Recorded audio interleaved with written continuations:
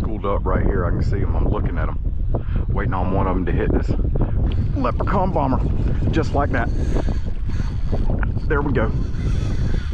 What's going on, Salt Strong Nation? It's Matt in the Yak, and I'm back with some really quick tips for you guys. As we're moving into this fall season, I've been fortunate enough to test some new bomber profiles. Those bomber profiles are our 5-inch paddle tails, like you see here with the Fred bomber. That's a 5-inch paddle tail, and it does have a really nice size on it, and you can cast this thing a mile. That's why it's called the bomber. And these resemble the size of the bait that's out in the inshore areas that we like to fish, that we like to search for these redfish, speckled trout, flounder, and snook. This 5-inch swim bait style lure does a really great job of matching the hatch that's out on the flats. Now, as most of us know, fall fishing comes with throwing larger bait profiles because that bait that's out there on the flats is a lot larger in that fall period. So this is great for this time that we're going into, and I've been fortunate enough to not only test out the new Fred bomber that is actually now in the tackle shop at fishstrong.com. So if you'd like to pick up this one, it is available, but I've also been fortunate enough to test out the Alabama leprechaun bomber. I call it the Alabama.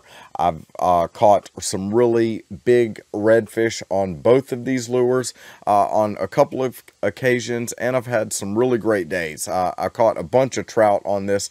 Trout absolutely demolished this bomber, and the redfish that I caught on this came out of a school, and he absolutely crushed it. So I've had some really solid days with both of these, and the catch with the Alabama, I promise you I will never forget, because I came close to breaking quite a few rods and you know, losing a fish all in the fight. It was quite the experience, and I'm sure I'll never forget it, as you'll see in the footage. But I want to tell you how I use these to target those bigger fish on those days as well. So let's go ahead and jump into why I would like to use this one and when I would like to use the Alabama. So that Fred paddle tail, that Fred color, that Fred stands for fooling redfish every day. And I can tell you that it does do, in fact, do that. That Fred color is one of my favorite colors that we have here at Salt Strong, because it does a really great job of standing out in all water clarities. I think it's a really great middle ground if you have freshwater runoff, or if you have any silt in the water. This Fred profile does a really great job of standing out and giving those fish an easy target to see for them to hunt down that lure. This Alabama, it has that green with that red flake in there with the gold as well. It does a really great job of standing out on those grass flats. It looks really great when that sun is up, and you need something to kind of blend into the grassy situation, that grassy environment. But you also need something that's going to stand out as well, and provide a good target for those fish. And with that gold flake in there, with the flash of this, and with the additional thump that you get from these larger bait profiles with these 5-inch paddle tails, as you can see, they have a really nice wobble to them so that they release a lot of vibration in the water, giving those fish a really easy target when they're trying to track down that lure so that they can find that meal. As I said, these are just two of the options that are now available in the bomber color. We have also the classic slam shady color, as well as the gold digger color. Those are great options as well, and I've caught great fish on those as well. So and those also have their place in their conditions. I just released a video on tricking big fish with these bomber profile baits, so if you're interested in seeing that,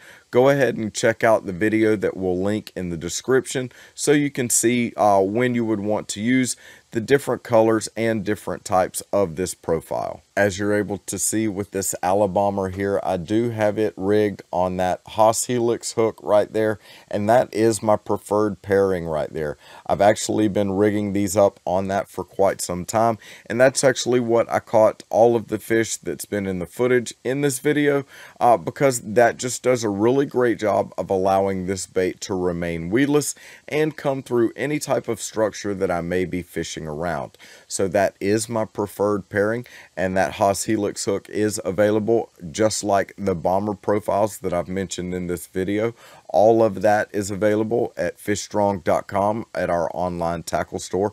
So if you're interested in picking up or trying out any of those, you can do so at the tackle shop. So go ahead and head there if you're interested in that. And again, I want to remind you that our insiders do save 20% off all of their tackle.